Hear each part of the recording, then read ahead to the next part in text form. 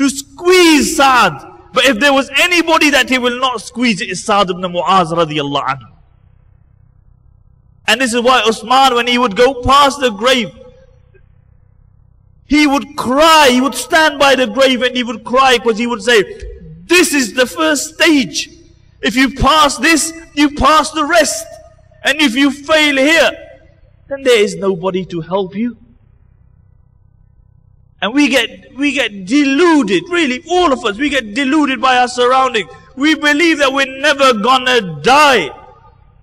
And the Sahaba had reached a stage like Mu'adh ibn Jabal. The Prophet ﷺ asked him, كَيْفَ أَصْبَحْتَ يَا Mu'adh? How have you encountered this morning, O Mu'adh?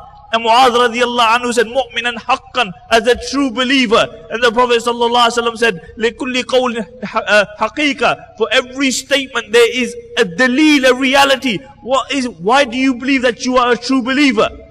And he said, because there has never been a morning that I have encountered believing that I will reach the evening. And never been an evening that I believed that I will live to the morning. And then he said something really exemplifies the iman of these people. He said, I have never taken a step believing that I will take the second. This was the reality of iman in these people's hearts. And the Prophet ﷺ said that when a person dies, then you will be in your grave, and then Israfil will blow the trumpet. Everybody will come. And you know what that day is? I know Maulana spoke about the Day of Judgment. I don't know what he spoke about, so if it's repetitive, excuse me. But I want to more dwell on the lessons we can derive rather than telling you stories, because we all love stories, especially if we don't have to do anything after them. Makes us feel good. And the Prophet ﷺ said that on that day, people, on the Day of Judgment, the sun will be at the distance of a mile. The floor will be made out of steel. And people will be drowning in their own sweat according to their evil actions. Some will be up to their ankles, some to their knees, some to their hips, some to their necks, and some will be drowning in their own sweat. Totally drowned in their own sweat. Can you imagine the sun at a mile's distance? And everybody will be naked on that day. But nobody will have time to look at the body of anybody else. Nobody. And the Prophet ﷺ said that a person, now you look at, we become independent and we think we are something special. But the Prophet ﷺ said, when man will be brought in front of Allah subhanahu wa ta'ala, he will be like a buzzard. You know what a buzzard is? Have you ever seen a calf when it's born and it tries to stand up and it falls down again, and then it stands up and it falls down again? The Prophet ﷺ said, when man will come in front of Allah subhanahu wa ta'ala on the Day of Judgment to give account for his actions, he will be like a buzzard. His legs won't be able to hold him. He will try to stand and he will drop, and then he will stand again and he will drop, and he will start like a little calf. And he will do this, and he will do it again and again. And really, look how often we delude ourselves, believing that we are something special. But on that day, every man will know how special he is. The biggest gangsters, the biggest drug dealers, the biggest macho men, the bouncers will know their reality. Their reality. They will know. Or man, when he will see his actions on the Day of Judgment, the Prophet ﷺ, his evil actions, he will cry. He will cry until his tears dry up. Tears dry up. And he will have no tears left. And then the Prophet ﷺ said, he will still cry, but he will cry tears of blood. When he will see the reality. And this is why the Prophet ﷺ defined it as what? Yawmul Hasra. A day where man will have remorse. He will have remorse. Why didn't I spend my life in the worship of Allah subhanahu wa ta'ala? And that will be the final day. You will go Jannah and you will go to Jahannam. And then death will never befall a person after that day. death will be finished. Allah will bring death in the form of a sheep, a black sheep. And the people who have gone into Jannah will be in Jannah. And the people who are gone into Jahannam, and they will go into Jahannam.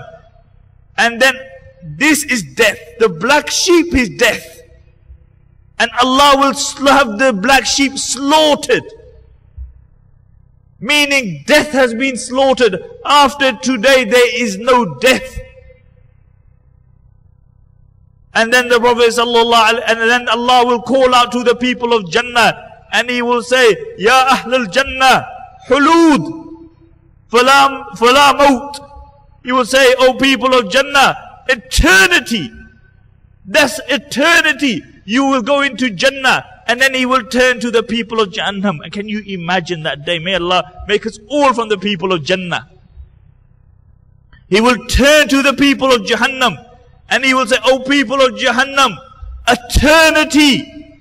His death. Death has been finished. And then Allah will call Jibreel alayhi salatu wasalam, and He will ask Jibreel. He said, who is still alive?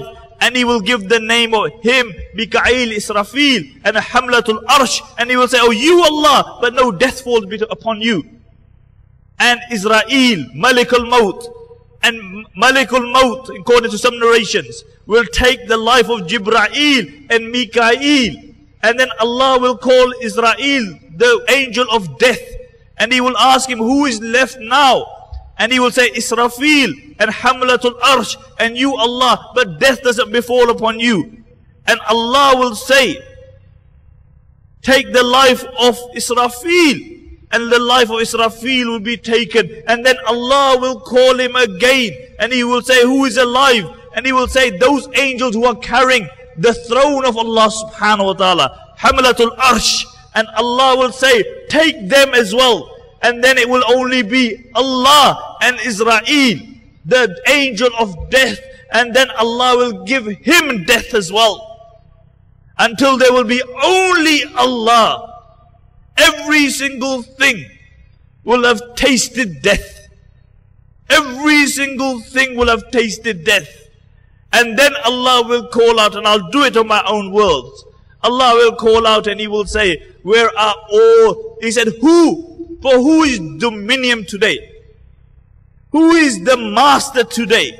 Who is the king? Who is the ruler? And Allah will say, where are, in my own words, Allah will say, where are all the bad boys? Where are they today? Where are those who thought they were special because they had a BMW? Where are those who thought they were special because they had a piece, or they were drug dealers, or they spent a few hours in the gym and they thought they were something special? Allah will ask. Allah will ask, where are all the tyrants? Jababira. Where are all the dhalims who did dhulm on their wives, who did dhulm on other people, who ate the wealth of yateems, who had no consideration for their neighbor? Allah will ask, where are they? Who is kingdom for today? And that day, kingdom will be solely for Allah subhanahu wa ta'ala. Solely for Allah subhanahu wa ta'ala. But on the day of judgment, when the sun is at a distance, when the floor is made out of steel, when people will be drowning in their own sweat, there will be these youngsters who will be under the arsh of Allah subhanahu wa ta'ala, who will be under the shade of Allah subhanahu wa ta'ala. The Prophet ﷺ said, out of those 7 young people who will be under the shade of Allah subhanahu wa ta'ala is a shab nasha'a fi ibadatillah. A young boy, a young man who grew up in the worship of Allah subhanahu wa ta'ala. He saw his friends loafing around. He saw his friends whining, dining, womanizing. But he feared Allah subhanahu wa ta'ala. And he did not follow these people. He followed the commands of Allah subhanahu wa ta'ala. And this is a real man. A real man is not that person who follows society. A real man is he who can hold his own. When he sees the drug dealers, easy money.